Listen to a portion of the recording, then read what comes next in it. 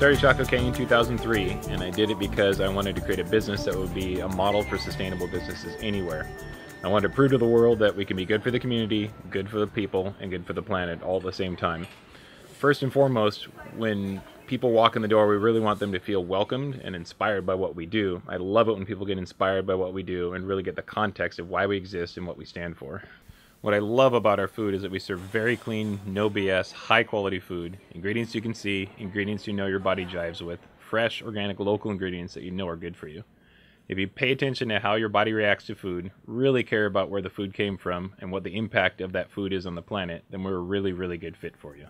I really love the Southwest. That's why we have a Southwestern feel to us. I wanted to bring some of that bright Southwestern energy to the Northwest. It's really nice to have a cheery, bright, warm, positive atmosphere for people to come into. It really matches with the vibrancy of our food and the people who work there.